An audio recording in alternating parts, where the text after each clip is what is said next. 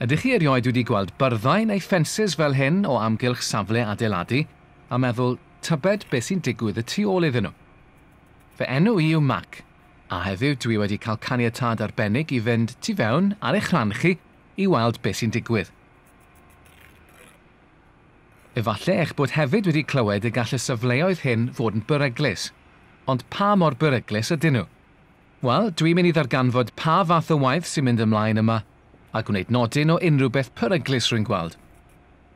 Mae debyg bydd na fannau na alla fynd, ond peidiwch â phoeni, oherwydd mae gen i'r camera fideo yma sy'n mynd i'n helpu i ddarganfod popeth sy'n mynd ymlaen tu ôl i'r ffens.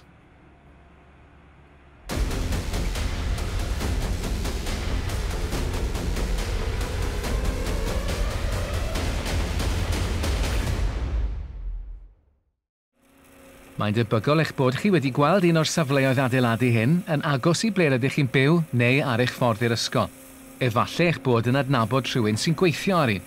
Maen nhw'n lefydd pwysig, yn adeiladu'r holl dau, ysgolion, ysbytau, siopau a swyddfeydd newydd mae angen arnom ni yn ein bywyd bob dydd. Pan fyddwn ni'n mynd o amgylch y safle, byddwch yn sylwi bod pawb yn gwisgo chydig yn wahanol i'r hyn yr ydym fel arfer yn gwisgo. Mae hynny mwyn eu cadw'n ddiogel. Mae unrhyw un sy'n mynd ar safle adeiladu yn gwisgo offer amddiffynol personol, neu PPE. Felly cyn i mi allu mynd ar y safle, rwyf wedi gorfod gwisgo fy PPE. Het galed, dillad gwelededd uchel ac esgidiau gyda blaenau caled. Fe gewch chi weld beth yw pwrpas pob eitem o PPE wedyn. Ond yn y cyfamser, beth am geisio dyfalu wrth i ni edrych o amgylch y safle?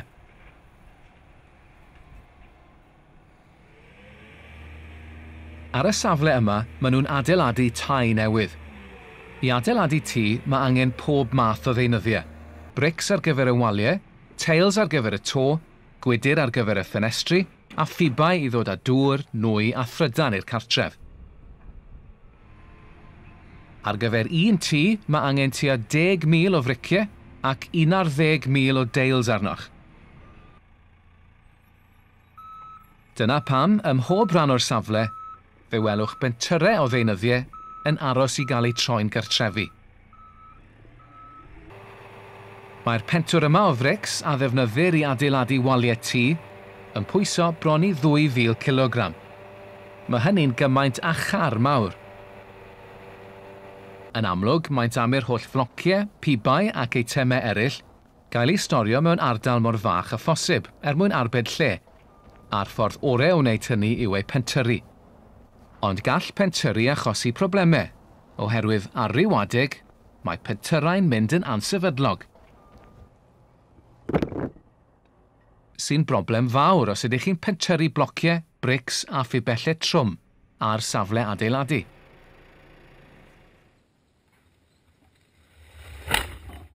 Cadwch yn ddiogel, cadwch i ffwrdd. Un o'r pethau cyntaf y mae'n rhaid gwneud, cyn dechrau adeiladu tai, yw sicrhau bod pibau fel hyn yn cael ei rhoi dan y ddaear i ddod â dŵr glan i mewn a chludo'r dŵr gwastraff i ffwrdd. I wneud hyn, mae cloddwyr mawr yn cloddio'r ddaear i ffurfio ffosydd. Mae pob bwcedait mae'n ei gasglu yn gallu pwyso 1,000 kilogram, sydd fel codi tarw bob tro. Yna maent yn gosod y pibau yn y ffos, mae rhai mawr concrit trwm yma ar gyfer dŵr gwastraff.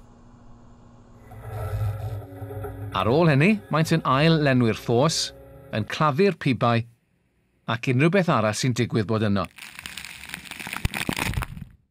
Cadwch yn ddiogel, cadwch i ffwrdd. Pan mae'n bryd i ddechrau adeiladu'r tŷ, mae bricswyr medrus yn gosod y brics i ffurfio waliau.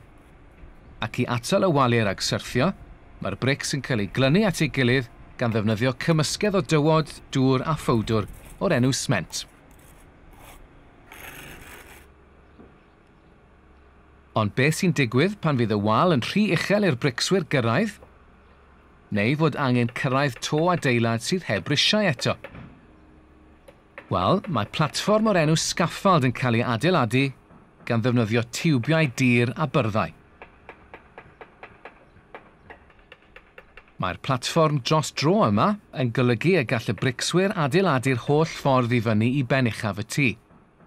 Ond wrth gwrs, ble mae uchder, mae perygl.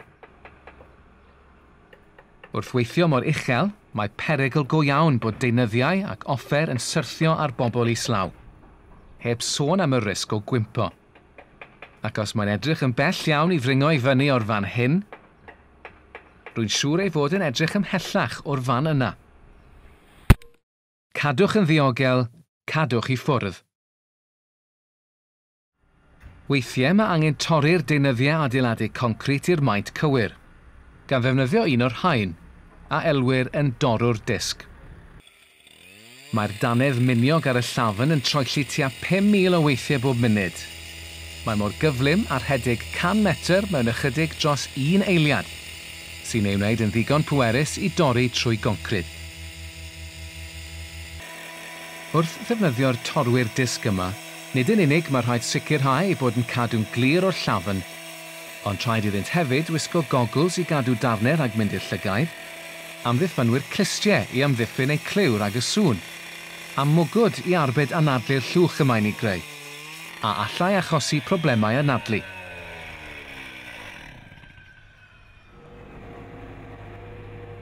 Yn gynharach, gwelais lwythwr yn symud deunyddiau a chloddiwr yn cloddio ffos.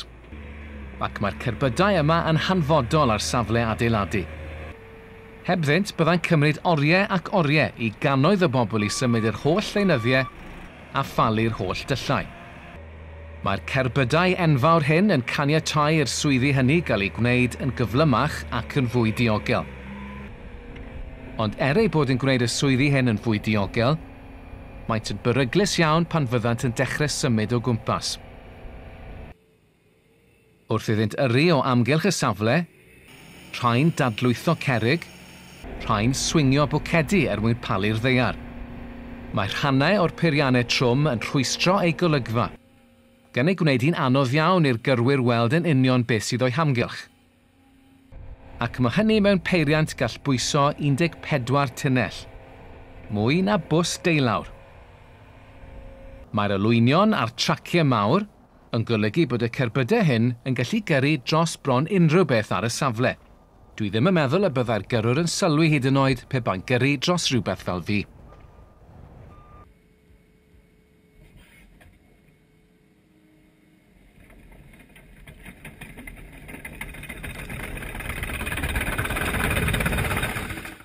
Cadwch yn ddiogel, cadwch i ffwrdd.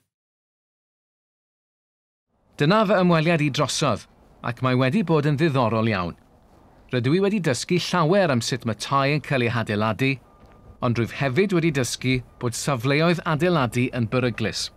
Yn ffodus, mae ganddynt systemau ar waith i gadw ei gweithwyr yn ddiogel, ond os nad ydych chi'n gwybod beth yw'r systemau hynny, fel sut i weithio'n ddiogel ar uchder, sut i gadw'n ddiogel o amgylch peiriannau mawr, neu pa ddillad i'w gwisgo, yna ddylech chi ddim fod yna.